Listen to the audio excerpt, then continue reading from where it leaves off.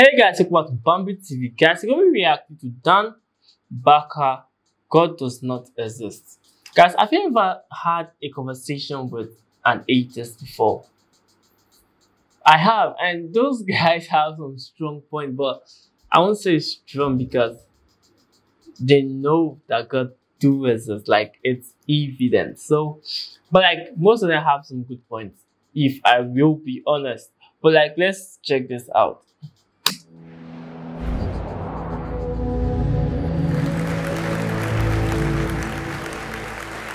I used to believe in God, like our very articulate and eloquent speaker before us. I used to believe firmly in God.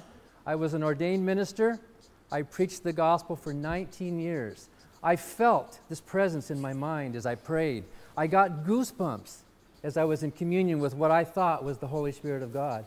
As I read the Holy Bible and read about the resurrection of Jesus, I dedicated my life to preaching that gospel that I thought was so real, that gave so much meaning, so much hope, so much beauty to the world.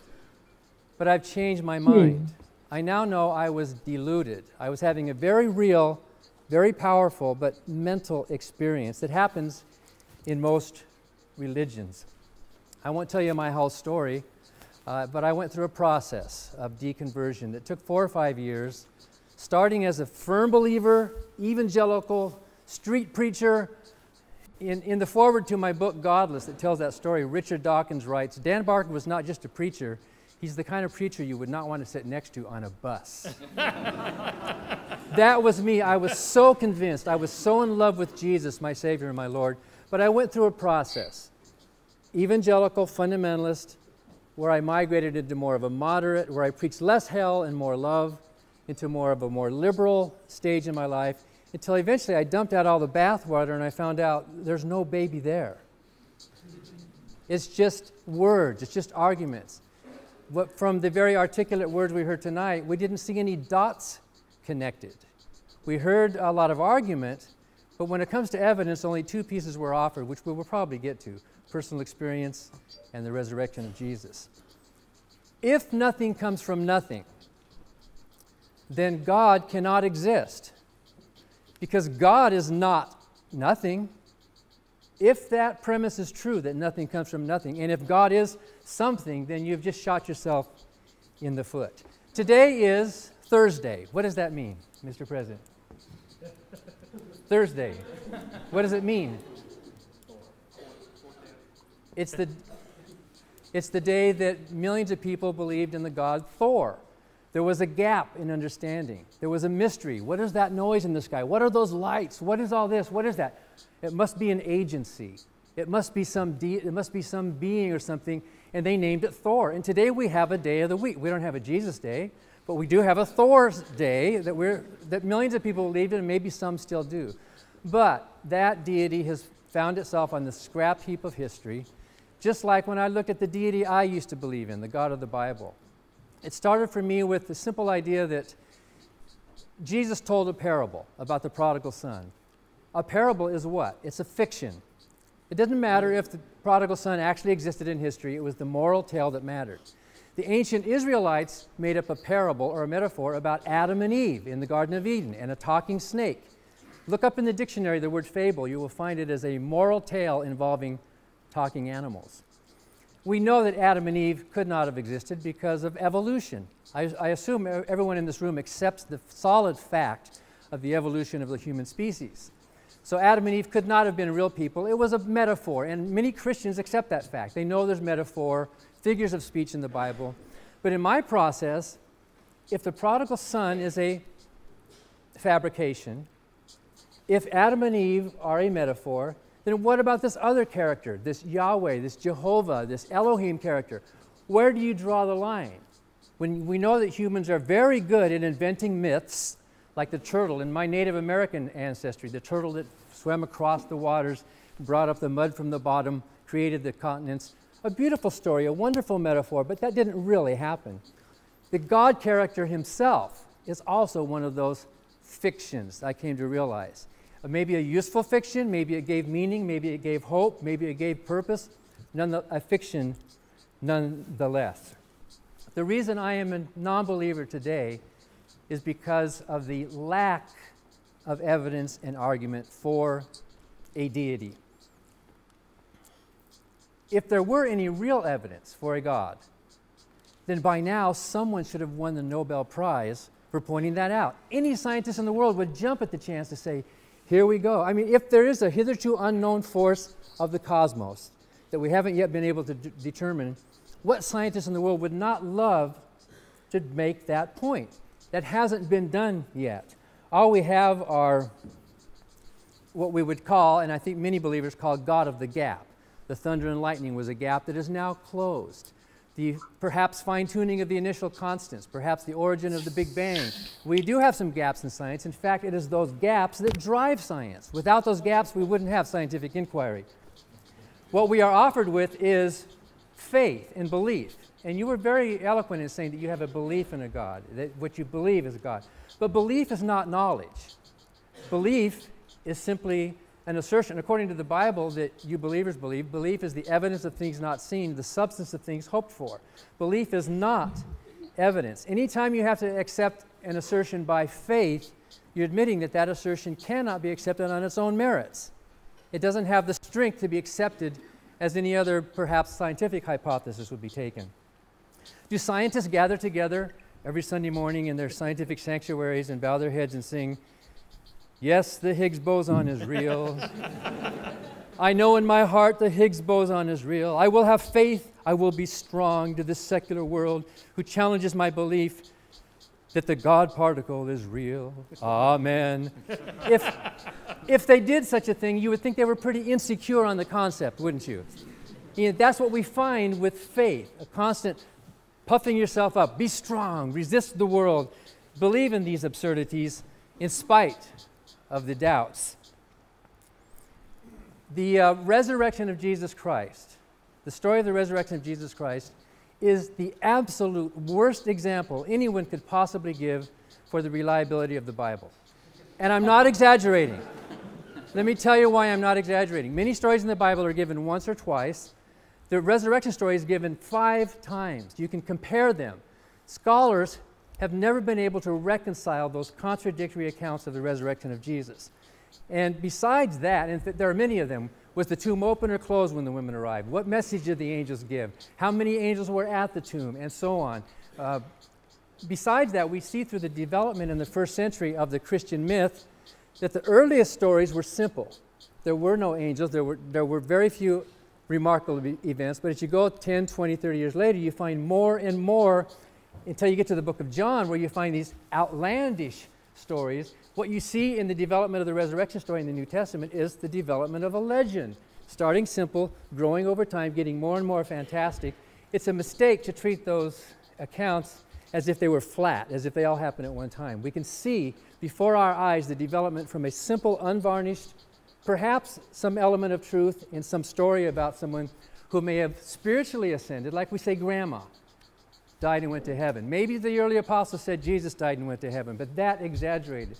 So the resurrection of Jesus Christ is not evidence for a God. And even then, it would just be evidence that a man rose from the dead. How do you connect the dots? We suffer also from a coherent definition of a God. We have a proposition, this house believes in God. What is that word? What does that word God mean?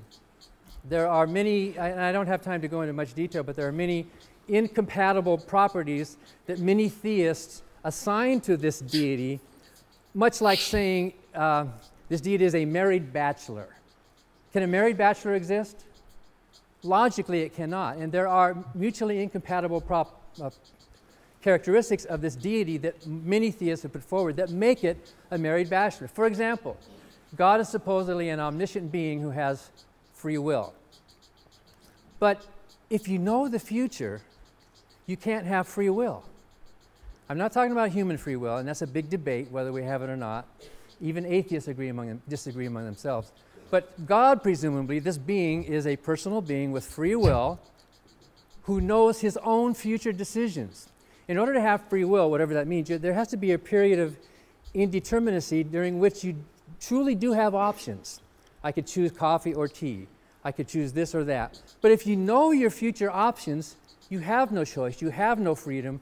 You are not a free personal agency. So if your definition of God is that God is omniscient and free, he cannot exist. He's a married bachelor. I know theologians try to tinker with definitions. By the way, if God cannot change what he knows he's going to do tomorrow at 12 noon, that also puts some limits on his omnipotence, doesn't it? A lot of these arguments from design and teleology, for example, suffer from begging the question. It's rather like the man who is amazed. Look at how all these rivers were made to flow right along the state boundaries. How do you explain that? It must have been a massive feat of engineering, a huge economic development. How did they get those rivers to do that? Isn't that incredible? And yet that's how a lot of this teleological thinking is among how did the human eye evolve? How do you explain that? There must have been design behind it. It does look like design, doesn't it? Those rivers look like they were designed to flow right along those boundaries. It's an upside down kind of thinking, and in a sense begs the question. The whole idea that in some of these teleological arguments that complexity requires a designer, and Richard, somewhere here, pointed out in his book, The Blind Watchmaker, anything that is complex enough to design functional complexity, any deity who could design has to have a mind that is at least as functionally complex as the thing that he designed, right? If your premise is that functional complexity requires a designer, if that's your premise, then the mind of that deity also must, by that premise, require a designer. And you get into this infinite regress of, well, then God needed a bigger God and a bigger God. I think most scientists prefer to just stop with what we do know rather than speculate endlessly about a mountain of turtles. Another lack that takes against the evidence for existence of a God is the lack of agreement among believers. If there is a deity that you love and care about, why do no two believers agree on any social or moral issue? You name it. Gay marriage, doctor-assisted suicide, stem cell research, death, the war, you name these social issues we're struggling with. You find devout, praying, Bible-believing Christians on both sides of those issues. Paul wrote in the Bible, God is not the author of confusion. But can you think of a single book that's caused more confusion than that Bible? They don't agree. Why not? Why shouldn't it be clear? Why shouldn't this all-loving, all-caring deity make it clear to us? It is not. They have fought with each other over these issues. The 30 Years' War, which was based to some degree on the confessional differences over infant baptism and transubstantiation. People were killed. John Calvin had his friend Servetus killed over a simple misplacement of a preposition. The lack of agreement among believers is a serious problem towards the existence of an all-loving, all-caring God. And then, of course, the problem of evil. And our previous speaker pointed out that that is probably the Achilles heel in theology. All you have to do is walk into any children's hospital, and you know there's no God, at least no good God. Maybe there's an evil God. Those children are dying at the same random rate, even though their parents are desperately praying, desperately loving those kids, wanting some kind of divine intervention, and yet, as Ann Gaylor says, who's the former president of the Freedom from Religion Foundation, nothing fails like prayer. That would be evidence. If you could give some scientific evidence that prayer actually makes an organic difference, not just makes you feel better, but an actual difference in the real world, that would be something to put on the table. The fact that that's not put on the table shows that prayer is pretty much talking to yourself. Finally, there's no need for a belief in God. Millions, tens of millions of people on this planet live happy lives, productive lives, moral lives, purposeful lives, lives of hope and meaning without deluding ourselves that there are these invisible personalities populating some supernatural realm. We are quite happy, thank you, without that belief. Based on all of that, it is more likely to reject the proposition than to accept it. Thank you.